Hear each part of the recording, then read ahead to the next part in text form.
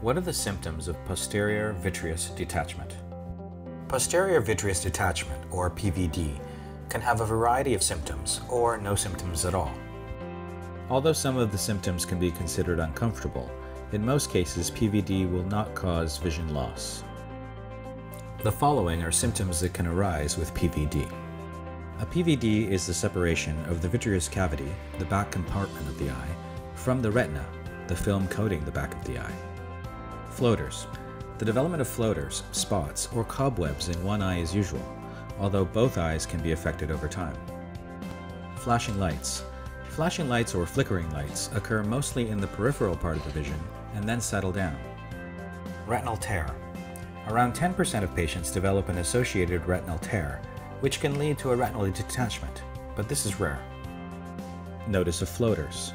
The floaters are usually noticed suddenly. Symptoms subside.